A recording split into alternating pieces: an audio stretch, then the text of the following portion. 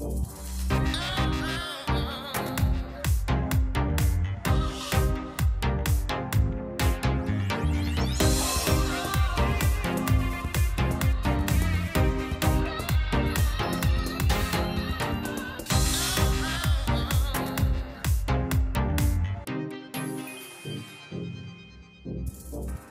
everyone and welcome to today's Chrissy B Show.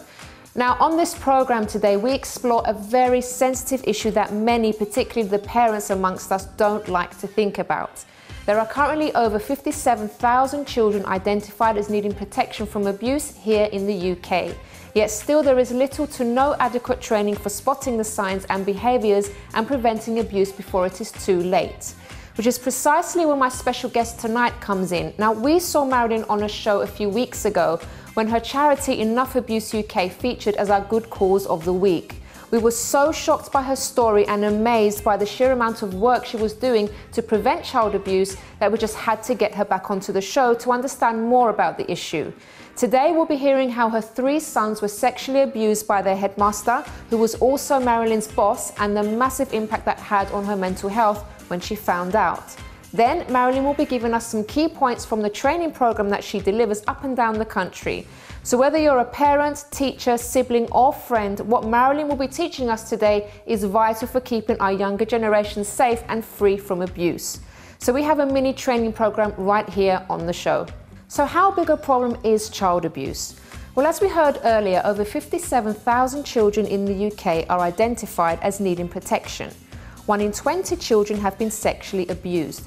To put that into perspective, that's at least 1 child per class here in the UK. 1 in 3 of those will not tell anybody about the abuse, just their little secret. That's 1 in 14. So work on 2 children per class will be physically abused, with disabled children over 3 times more likely to be abused than non-disabled children. But it doesn't stop at physical or sexual abuse. 1/4 of all children have experienced something upsetting on a social networking site, whilst 1 in 3 have been victims of cyberbullying and 1/4 have come across racist or hate messages online. Well, as you can imagine, this is a topic that provokes a lot of debate, so we wanted to hear your thoughts. Honey says, sending prayers to every child that's going through child abuse. I wish I could raise you all and give you the love you deserve. Tara says, accidentally seeing child abuse on social media hurts my heart. So many poor babies who can't help themselves and don't understand.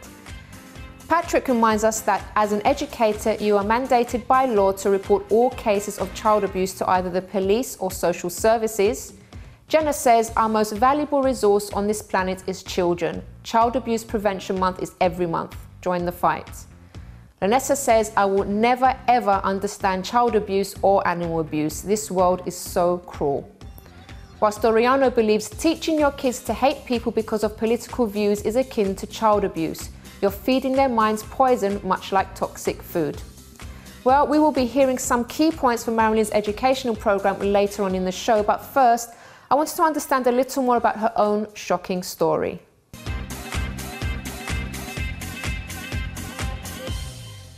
Welcome back to the show, Marilyn. Thank you for having me. Lovely to have you back on. So obviously, for the benefit of the viewers that didn't see Marilyn before, you did come on to talk about Enough Abuse UK, the things that you've been through, and you made such an impact on us, Marilyn, that we knew we had to have you on and give you like longer to speak, because your message is so, so important. Thank you. So let's start with your own personal story. What happened to your sons? Well, it didn't come to light until 2002, and if we go back to when they were young in the 90s, early 2000, I was the teacher at the school, head of music, and the head teacher I had met, funnily enough, before my twins were even born. I only had the 2-year-old boy, and I was pregnant with my daughter, and I met him in the pew behind me at church. And he just tapped me on the shoulder one day and said, oh, what a nice mum, what a lovely little boy, I'm the new headmaster here. Where was he going to go to school? I said, I don't know, he's 2 years old, how would I know? It's not a Harrow. So anyway, well, when the baby's born, come and see, and off we did, and he was lovely to my little lad. Little did I realise that he was so lovely that he'd actually already got him on his radar. I didn't realise that this man was actually a paedophile. From the moment I met him in church, I then befriended him. I went to work at the school. I became head of music and taught. And so it came as an enormous shock in 2002 when the police literally literally turned up on my door, and I had been divorced, I'd remarried, moved down to another county, and the police had got permission to actually come and see me. And we're going to come visit you today. We don't want your children to know. We need your children back here straight after school. So what on earth's going on? Anyway, they arrived at midday and they left at 9 o'clock at night. And there they told me that we believe all your boys have been sexually groomed and most likely abused. I beg your pardon? This is my best friend. You know, well, you know, your name flagged up as you were obviously working with him so much. You were his best friend. He was your best friend. And I went, I don't understand. I've been on every safeguarding course. How come I missed? What are you talking about? Then I accused the police of abusing me because I couldn't have lived without this man. He was everything. I had no money, I had no home. He was right there by my side, and they were going, well, of course, that's what they do. I said, what, who does? That's what groomers do. And I went, what are you talking about? Oh, gosh. And they said, well, he schmoozed you, he romanced you. He didn't kiss you. No, I was pleased because I'd just come through this awful divorce.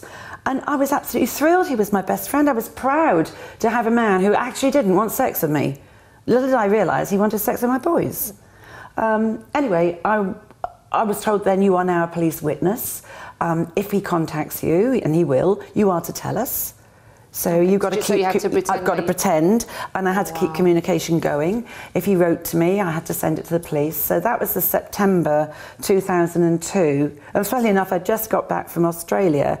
My daughter had almost died on the Barrier Reef at 19 on her gap year. Brought her back and was facing this before she went to university. And then in the April, he was arrested and charged. And I thought, well, here we go.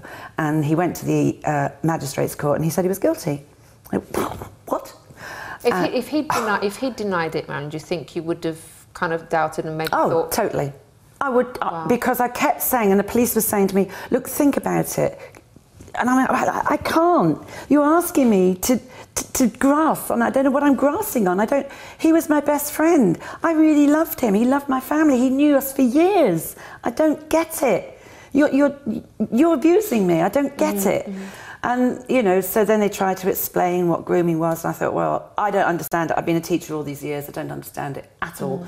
So then it went to the magistrate's court, it then went to the Crown Court, and he said he was guilty again. And at the Crown Court, he walked away with a £200 fine. And because the judge, I should never forget it, I wasn't allowed to go to the court because I was then suicidal and my mental health was really bad. You can imagine, it wasn't the idea in the scheme of things that I would gift wrap my children to be abused by a paedophile. So I was in a pretty bad state. Mary, just a question, when did he actually carry out this abuse? Between the ages, well, of course, they take a long time, you see. He targeted my first son when he was 2. He was always on the radar. So in your own home, was it? In the school. Oh, in the school. In the church first, and then he went to the Church of England primary school, and then that abuse started around about 10 and 11. Then my daughter was born. Then my twin boys were born. And then they were on his radar virtually from the moment they were born. And it started when they were 8 years old and it went on till they were about 12. And all I saw, what did I see? They were like odd little moments. And that was now I realised the clue that, that's weird. Oh well, you know, it's just the way he is. And that's of course what they do, this exaggerated behaviour. And everybody was, what irritates me now as I look back, and so many people said when it all came out in court, well, we always thought he was weird. Well, you know, he never really dated you. You know, if you thought for a moment that, you know, I was a woman on my own with 4 children, had come through a horrible divorce, I was homeless. If you really thought that this man was up to no good, why didn't you tell me? Well, why didn't you tell me? Where was your duty of care to my children? Do you know, none of those people do I now talk to. Only one friend said to me, she saw one of my boys, I will keep names out of it, he was 13 and a half, and this man, I then found my own house, the divorce had gone through, I bought my own property, and this friend of mine, who funnily enough had been abused herself, saw one of my sons go and sit on this man's lap, and I was at the sink. And she said to me after he'd gone, there's something wrong with that. And I went, what are you talking about? She said, don't like it. I don't like the smile he gave your son and the smile that your son gave back. And I said, oh, he's always like that. Well, of course, that's part of the grooming process, because for 4 years, that's how he'd always been. Very, very touchy-feely, very generous, you know, and I just didn't get it. And you probably would have felt guilty for thinking anything bad of him because he'd been so nice to you. Absolutely, and this is how it works. Yeah. You know, the gifts, the number of times he bought things. I was homeless, I had no money. My ex-husband did not pay me the maintenance. I literally had my bank account blocked. I had no money with 4 children. So, you know, what are you going to do? This friend, who's been your friend for many years, why was I going to doubt anything?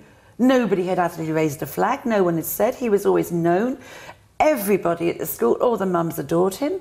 All right, he'd never been married, but he had been engaged, and that hadn't gone ahead. And there was nothing. Well, now, of course, it would be like the nose on my face.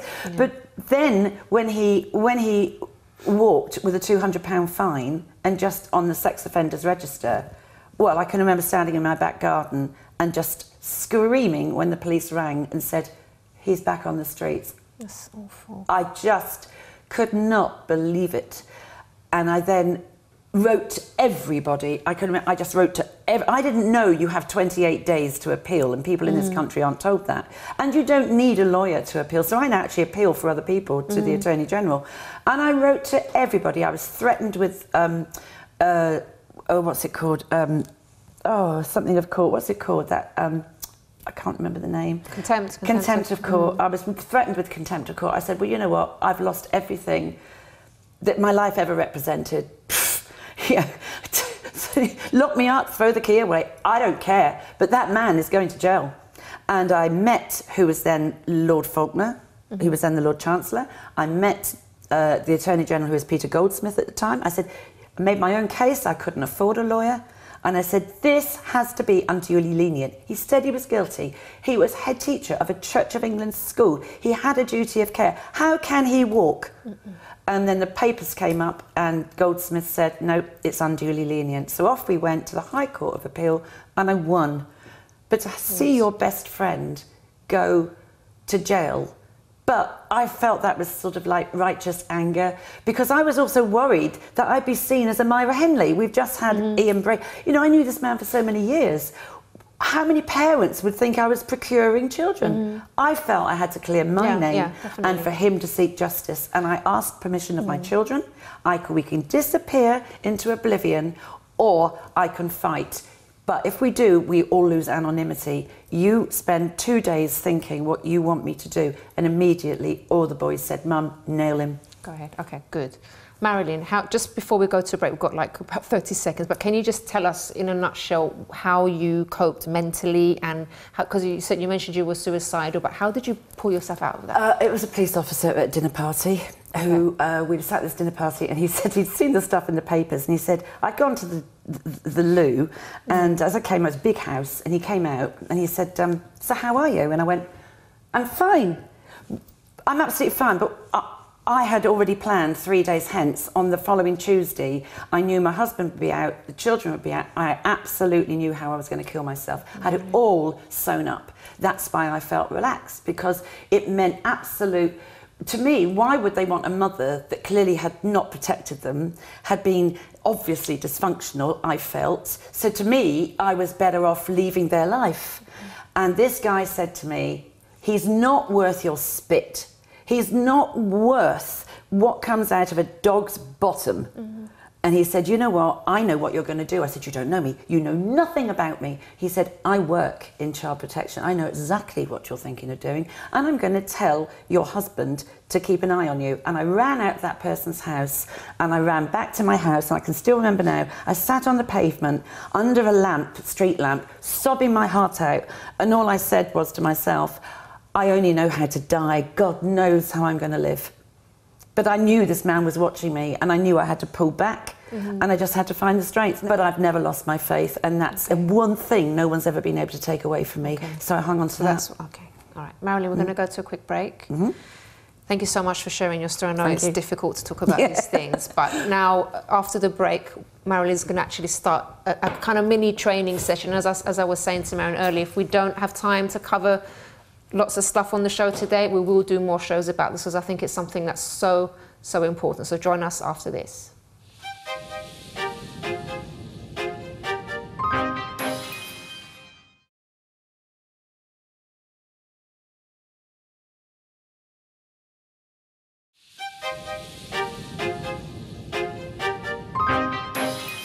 Welcome back to the Chrissy B Show, everyone, where today we are focusing on preventing child abuse with Marilyn Hawes, founder of Enough Abuse UK.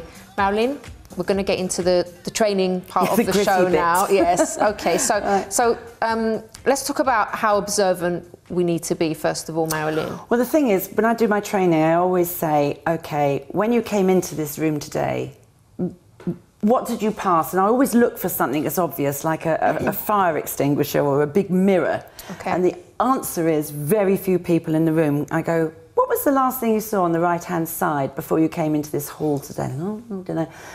And I go, oh, I don't know. And I go, that massive mirror. And I go, oh, what mirror? Yeah. I go, so the thing is about how observant. The thing is about groomers. They wait a long time, and they wait until you're vulnerable.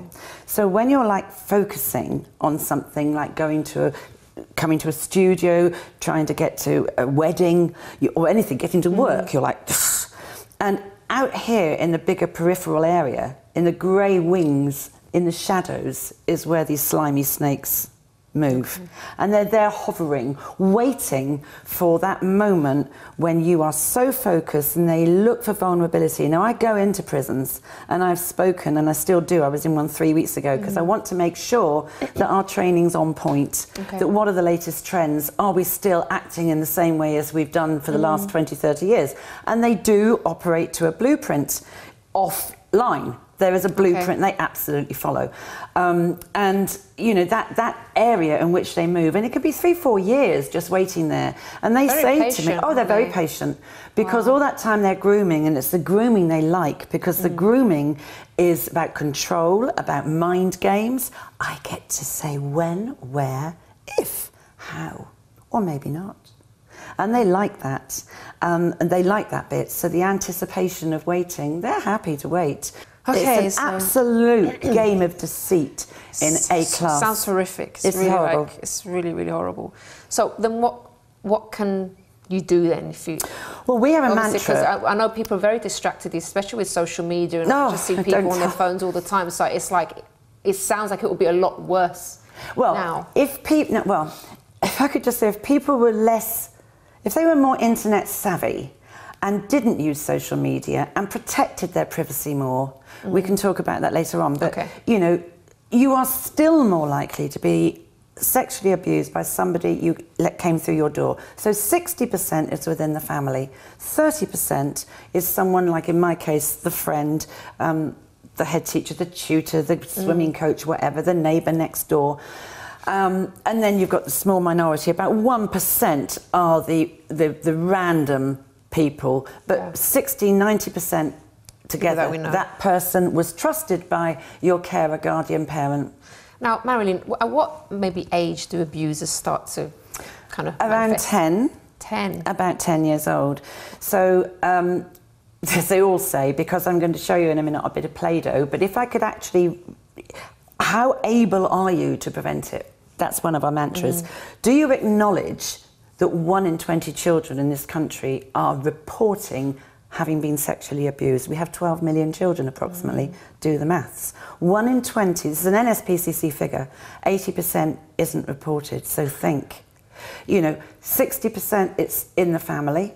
1 in 5 children are reporting other forms of serious abuse, so that can be physical, emotional, verbal, neglect.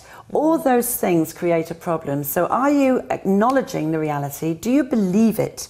Are you listening to the children, and are you educating yourself and other people? When I say listening, I digressed from what your first question was, but it is important to say this. Children do not have the language skills to say whatever. There could be babies. You know, children are abused at 4 months old. They don't know. And of course, they're silenced. They're silenced with this toxic fear and shame. And it's very difficult to say, but their behaviour will tell you. And what comes out of their mouth. This is a game for the offender.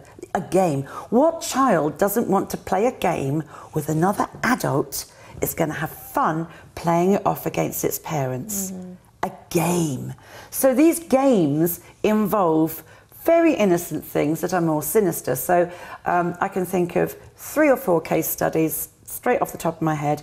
Change of behaviour from being a very, very perfect, lovely children, ordinary 5-year-olds, very, very good, very, very happy children, and then it changes. Bedwetting, soiling their pants, head banging, anger, grinding their teeth, just regressed and yet not just, wow, what's going on? So we've gone into these situations and said, well, what else was going on? They must have been saying something. We know what's going on, but what are they? And then in all 3 of the 4 cases, one little boy had said, well, my cousin's coming round to play Thomas the Tank Engine with me. Hang on a minute. Thomas the Tank Engine, around about the time all this behaviour started, let's play the game. Well, the tunnel wasn't what we thought, neither was the engine. So then we progress from that, we sort that one out, and then we go on to parents and say, okay, so how do you stay safer? You sense it in your stomach, you truly do. You cannot put a value on that gut instinct. This is your second brain. You go, oh, that's weird. It's already sending a message here. Beware. Animals, the bird and the cat, bird flies away, not us. We start trying to rationalise it. Oh, it can't be, it's the teacher. It can't be, it's the priest. It can't be, it's granny. It can't be. And so we stay in the problem. So you sense it. You have to become alert to what is this feeling. You have to focus on it. And above all, the call to action, you have to engage. For goodness sake, tell someone. And you record it. That doesn't mean necessarily tell the police straight away, unless you've seen a rape taking place, but just write it down. My statement for the police of these weird little second moments was 40 pages.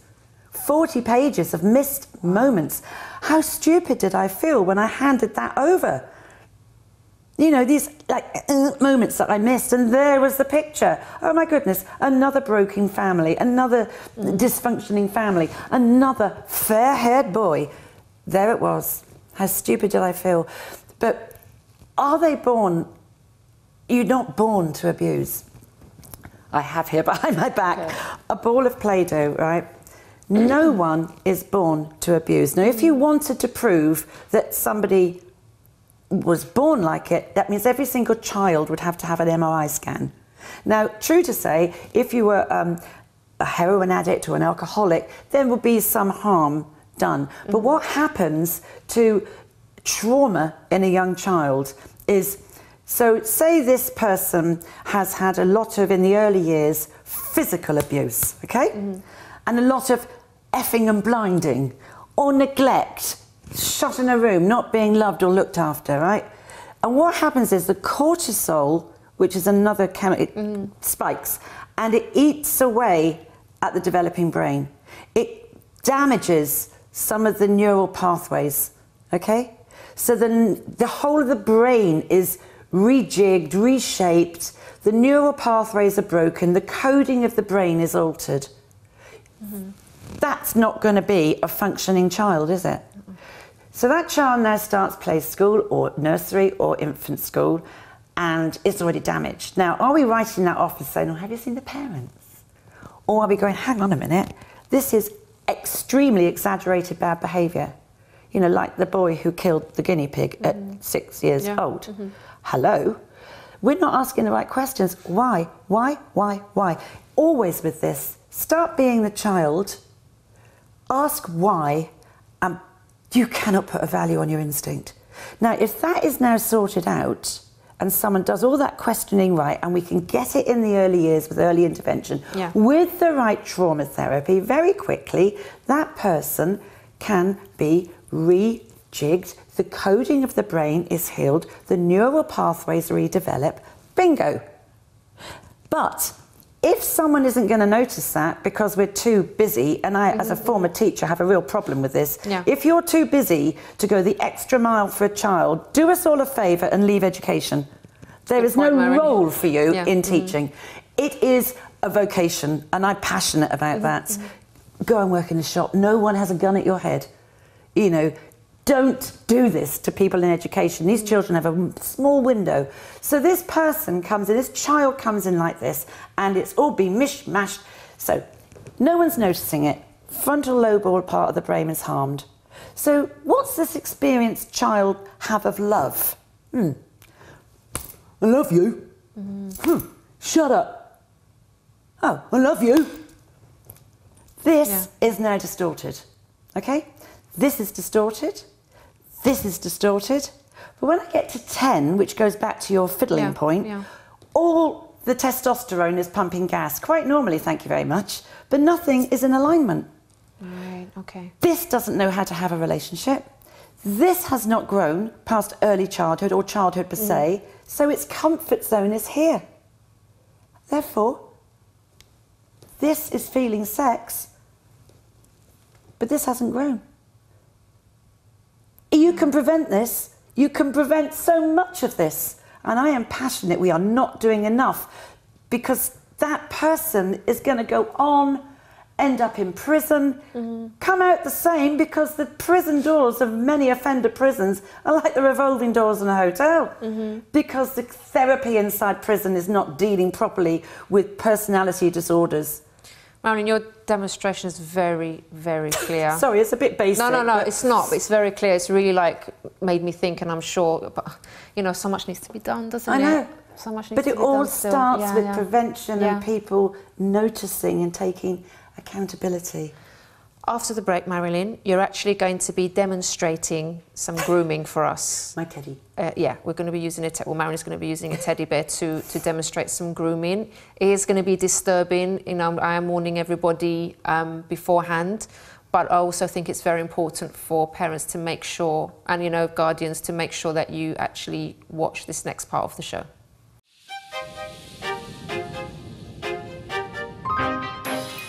I'm Chrissy B, and my show is all about improving your mental health and being happy. Join me every Monday, Wednesday and Friday at 10 p.m. on my channel Sky 203. Visit chrissybshow.tv for more information and subscribe to our YouTube channel Chrissy B Show.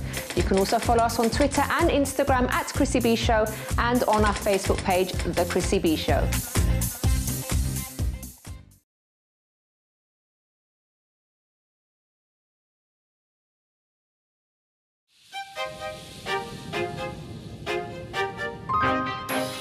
Welcome back to the Chrissy B Show, everyone, where today we are learning how to spot and stop child abuse with Marilyn Hawes, founder of Enough Abuse UK. So Marilyn, it's been so interesting, shocking, I have to say, but you have really been explaining things so well for us to understand. Introduce us to your friend here. Well, this is my friend Joe, and he's Joe, he could be Joanna or Joseph, so he's unisex Joe. So it depends if the audience want it to be a boy or a girl. And what I do is, what I'm going to do for you now, is he's going to be like a 5-year-old. And I'm going to want to just show you what happens and the sort of behaviours. If you look at reports when police come out of a court and you read it in the papers, hugely you will see lap sitting and wrestling games. I don't mean ordinary tickling, I mean really rough wrestling. The idea of grooming is these people do this in plain sight. Why are they doing it? They're doing it to see if anybody doesn't like what they're doing. And I will be, so you're my best friend now, and so is your husband, and then you'll have a load of friends. This is why it takes so long with the hands-off grooming, because I've got to make sure that all your family and other friends like me. I wouldn't be known to be touchy-feely and very generous and always giving a lot of time to your child. Now, you might have 4 children, but it might only be one that I actually am attracted to. And I'll find all sorts of reasons why this is the one that needs my attention. And I could be saying to you, oh, you know, well, you know, honestly, Chrissy, he's been telling me, Joe, that he's been quite lonely at school, so you know, I feel for him, so I'm going to give him a bit of, you know, for some reason, I don't know why, but you know, let's just deal with it, you know. And I'll be doing a lot of this. I'll find an awful lot of need to sit up close and personal, even if there's 2 or 3 other settees in the room. If I said to you now, how many times, Chrissy, do you have to say to somebody, come and sit on my lap? Come on, you don't. Mm-mm. Whose needs are being met? Because I find with children, they just go, hi! Yeah. And like, get off. When did you last shower? Especially, you know, no. So that's the first sign. Come and sit on my lap, come and sit on my lap. Then it's how it does that child sit on your lap. Now, even if, so now I'm a man, I should have worn trousers, shouldn't I? Even if a child did sit on my lap like that, if I was a gentleman of healthy intent, instinctively I would sit the child like that, or like that. But this child now, I am keeping this child sat on my groin. Why? Because the idea of this stage of grooming is that my genitals are going to be touched at every given moment, in front of you, displayed in plain sight. Now, what you don't know is you may be feeling uncomfortable with this scenario, and you may want Joe to, you know, come and help you in the kitchen or something like that because something makes you feel odd. But this child's not going anywhere because I've now got my hand up behind his back. Well, you can't see, I've already got my hand down his pants, and I'm also drawing letters and numbers on his back, and the little game, because this is a game, little game that we're playing against Mummy, is going to get him a £5 for every letter he gets right. So he's not going to come and help you with the washing up or clear up or act as hostess or host to your family. Of course he's not. He's happy here because he's now can see these brand new trainees he's about to get next weekend with me when I take him shopping. So, and I'll be watching all around who doesn't like me. Is anybody, you know, if there's anybody that doesn't particularly like what I'm doing, I'll find time later on to say to you, what's the matter with Fred? Or what's the matter with Susan? Doesn't she like me? And I'm trying to find out what they're saying because, you know, sinister. I don't intend to go to jail. Yeah. Okay. So that's the lap sitting. The tickling I can't do because I'll lose my mic, but this would involve a child lying down with me literally on top of it, rubbing everything right like this, and the child is screaming, going the colour of this, and then I'll be on my back on the floor, rubbing this child all over me, and the child's absolutely hysterical. I'm not talking about ordinary tickling, we all do that. I'm talking about absolute, you will know the difference, there's a sexual energy in it. You think, what's going on? So much so that one of my boys actually saw this last summer, funnily enough, at a church garden fete, and he saw a little girl with a guy on top doing this, and he went over to the mother and he said, I don't know who that is. I think she's your child. You need to stop that because I'm telling you that's foreplay. Wow. And that's what this is. This is foreplay for when you get that child on its own. So, you know, then the child, so hang on, so here we go. I found now a time when I can now access Joe on my own. Something's happened, you're vulnerable, your mother's gone to intensive care or whatever. Oh, suddenly, bang, here I am, out the wings, take the car keys off you, take this. I tell you what, you sort Mum out, you go off with your family, I'll look after Joe. What could possibly go wrong? Now I've got him on my own. Now it's going to change very rapidly. I'm going to try putting my arm around him and touching. If he withdraws, I'll wait, I'll try again. If he accepts the next time, it ramps up and my fantasy ramps up massively. Now, how do we keep them silent? Well, I assume you wouldn't tell me on this show the best sex you've ever had, and I'm certainly not going to tell you. No. But, you know, how does a child get past that? Bearing in mind this child has had to be silenced. So now I'm touching this child just to see what's going on. Just gently at first and then a bit more. Oh, I'm sorry. Oh, and now the child's beginning to get confused. And then the whispers in the ear come. You're dirty. You won't be believed. Mummy will die. You don't want... Who's going to believe that Grandad's done this? You haven't said no. It's your fault. You shouldn't be so handsome or pretty, whatever it is, you know? No one's going to believe you. You'll lose your friends. Only I love you like this. You're special. You won't say anything. Think of the problems you'll cause. You're 6 years old, be the child. God. your mother's going to die. Oh, so I've got great. chill just going up and down my spine, yeah. You know, your mother's going to die. Oh, yeah, okay, I'm going to tell. You're 6, 7, 8, 9 years old. Yeah, yeah. How is that going to pan out?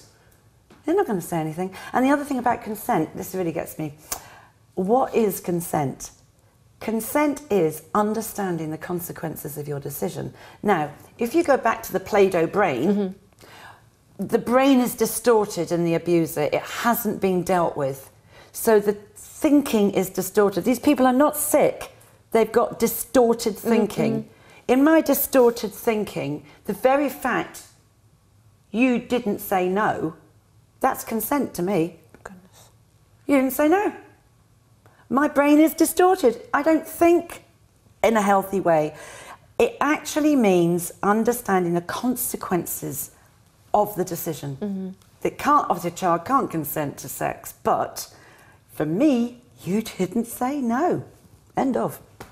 So then what is abuse? Well, it's not just tripping over somebody. The definition of abuse is using power and control, which I'm doing. I'm controlling this child now. I'm actually controlling you. I've taken the house keys off you. I've told you what I'm going to do. I'm now controlling the child and what it's going to do and what it's not going to say and how often you're going to come to my house.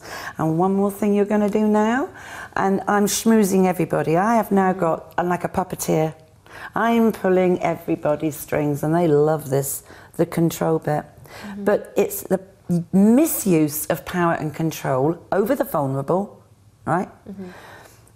Knowingly to cause harm or injury, and this is the next bit, for personal gain. I get off on this. And it's like an abscess that's festering, and that's why the person who is abusing, if you're a physical abuser, it's the same. If you're a bully, you know, I say to schools, you know, the bully and the bullied have both got issues. You know, we can't just isolate the bully and put it in detention. What is wrong with the bully? Something is wrong. And the child who's, you know, the victim, as in this case, they need to be made more resilient. We need to build resilience in these children to be able to say no, you know, but it creeps up on you. And this is what people so don't understand. It's so sinister. It's so, and then in retaliation to that, boys, it's come out quite a lot that boys particularly, and even men, the link to arson. Okay. You know, I had a mother the other day, a 4-year-old, that was setting fire to the living room curtains. And well, what's going on? Have you asked the right questions? Have you looked at other behaviours? Who's around your child? And sure enough, she found someone, and oh my God, there it was. You know, boys, and it's a cathartic thing. It's also I don't know why. I mean, my husband was abused as a child, and he used to stick his mother's cushions on the fire. You know, one of the guys that used to work with us, he was pushed downstairs every night by his mother to cover the bruises that his father then would give him. And he was an arsonist, and he said, oh, I started off with waste paper bins and it got to buildings, and just the so all signs that the sheer thrill of watching someone else's life be out of control. But also, it is not unusual for the child who's about to be abused to set fire to where they are about to be abused, to cause distraction. Okay. And of course also to hopefully, mom, you know, if you get to 14, 15 years old, the anger, I want to harm the offender, but it's not unusual for the child to set light to maybe the settee or the room or the building where the abuse is about to happen in the hope it's going to stop. And then domestic abuse, where you've got domestic abuse somewhere in that equation, somewhere in that mix will be sexual abuse. So even if a child, say Joe here, is in his cot listening to mum being hammered around every night, you know, somewhere it's likely that she's also being raped. You know, it's in the mix. It would most likely be in the mix. Some of these things, like parents will put, or you know, guardians will put down to, oh, my child's just misbehaving, and the child even gets told off. Because while you're speaking now, and I'm remembering my mother-in-law who was being abused at a very young age, and I think when she reached her teens, this guy that was a family friend, a very close family friend, and one day she just lost it, and I think she smashed a glass on his head or something, and she got into trouble. Why are you you know, doing this to Uncle so and so?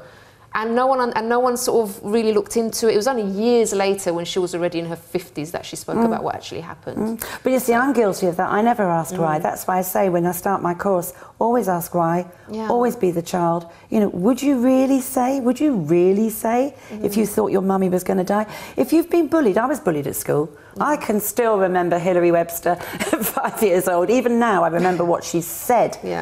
So there you are. You're now 35 years old, and you've had, "You're dirty. You won't be believed. Mummy will die." It sits there. Do you know what? I still today have nightmares about this man. I still wake up having nightmares about what he said and what he did. Even I had every sort of therapy, but sometimes, I don't know, it's always in the same scenery. And I don't know where it comes from. But that shows how impacting his grooming was. How deeply it gets into your brain. Marilyn, we're going to keep you on for one more part. Okay. So guys, don't go away, because there's going to be much more for you after this break.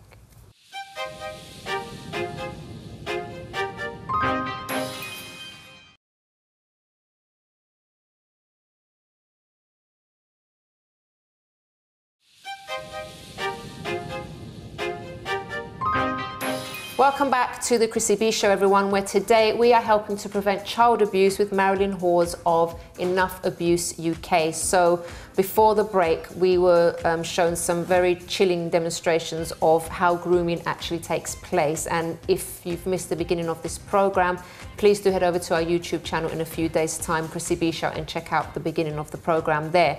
So now, Marilyn, you're going to continue showing some demos for us.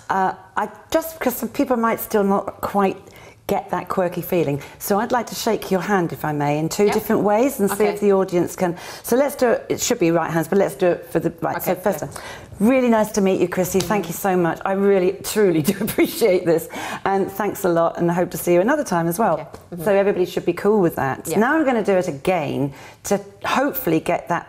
You might not, you might like it. And this is how the offender judges, okay? So let's do it again. Oh, Chrissy, lovely to see you. So nice of you to have me on your show. Thank you so much. Maybe afterwards we could go for a drink or something. And you okay? Everything all right? I can tell the audience right now she hates it. Yes. She absolutely hates it. Her eyelids, she doesn't know she did this, because this is the non-verbal behaviours. Oh, tell me. And I am so, now I'm the abuser. I'm looking for vulnerability, okay? I know you hated it. Your handshake was completely different. Your pupils went like that. Yeah, I could see them. They went like that. And you were like, you could just tell, I don't want to be here. This is really horrible. I know you're not vulnerable, because all your body language, your handshake, everything, and I moved into your personal space, you were like shifting back in your chair a bit. Your eyelash, and I am looking for vulnerability. Now, if you have been in a situation where your relationship's falling apart, like mine was, and you're sick of being sworn at and hit, you're going to suck it up. Bingo, I've got you. You're going to go, oh, lovely, someone who isn't swearing at me, someone who isn't throwing a brick at me. Wow. You see? And that quirky feeling, that didn't feel right. But for the person that's loving it, thank you very much. You didn't like it. I'll try 10 more. There'll be someone that will. If you go into an offender prison, it's so quiet. Their manners are impeccable a lot of the time.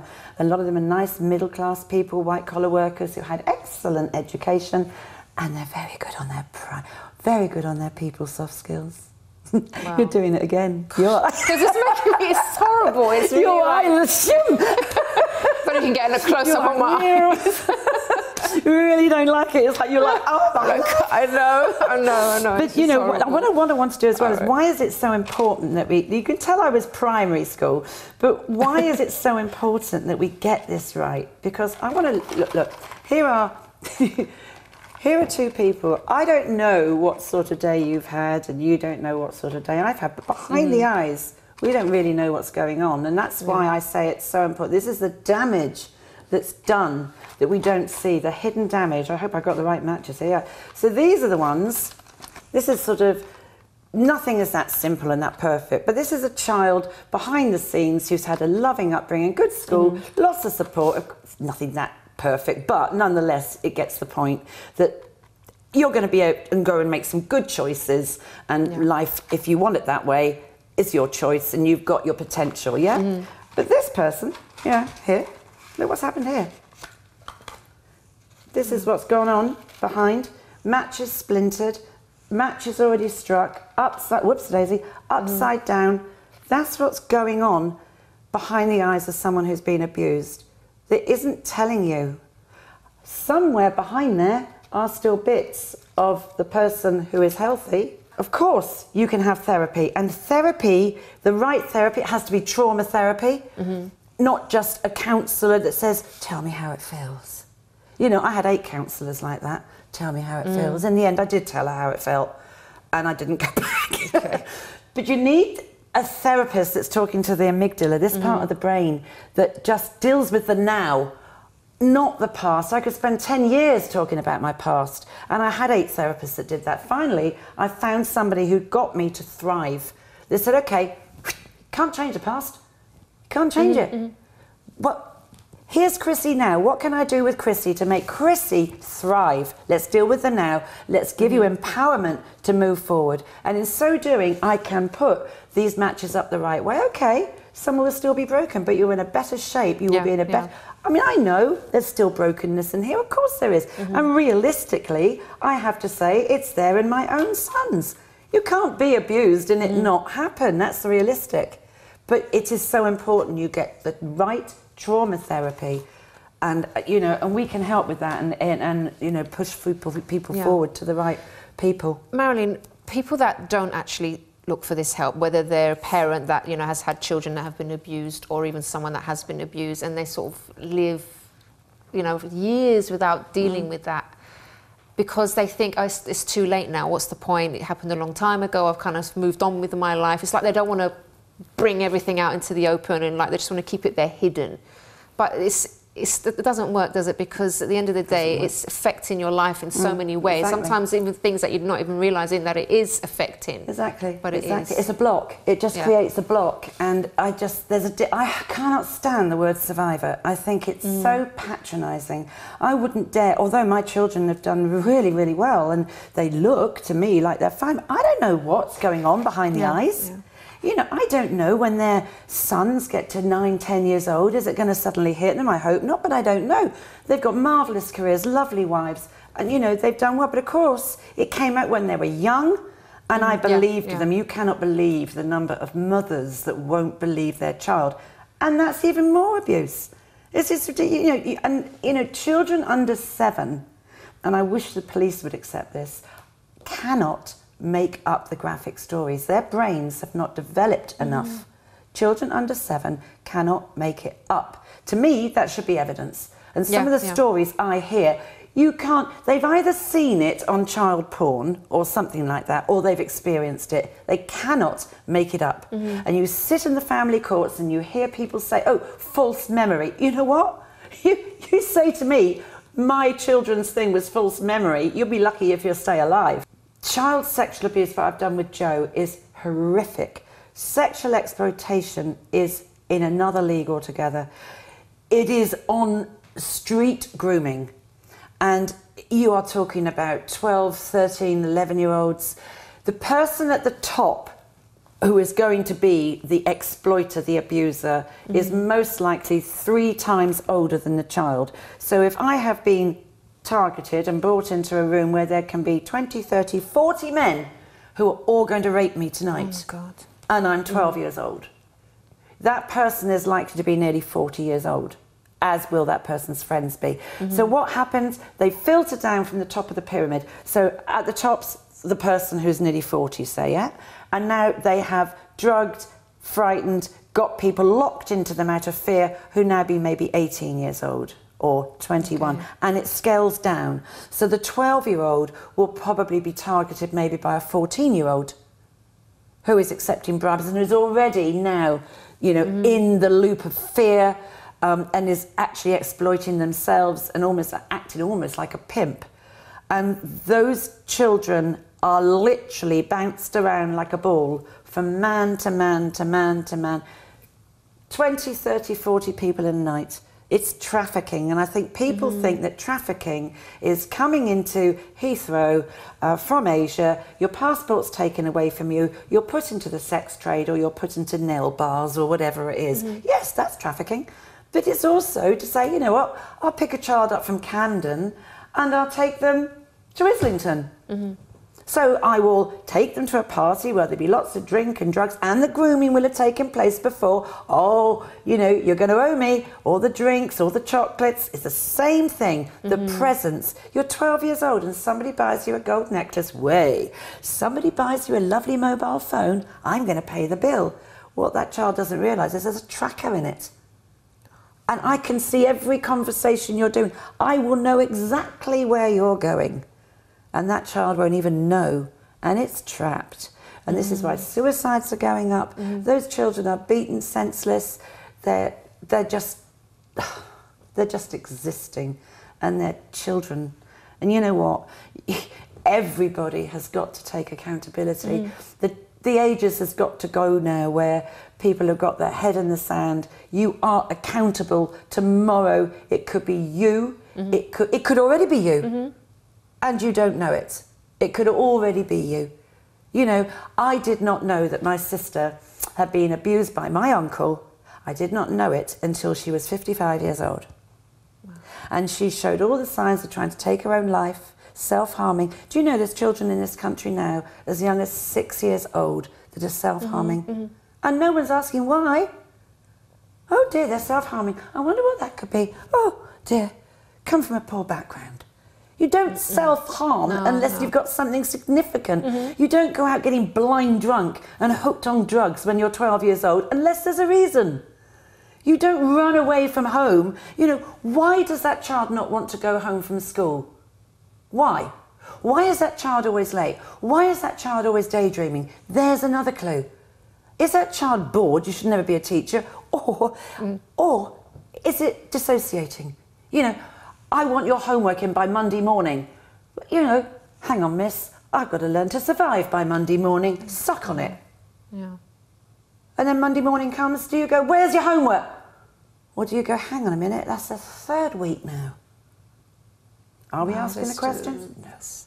Marilyn, I'm sure there's people watching now that are identifying, even if it's one small thing out of everything that you've spoken about today, please don't ignore it. Yeah, please don't ignore it. Email me, please email. We get no funding for doing this, I have to say. If anybody feels like donating. Time for change. Time for change.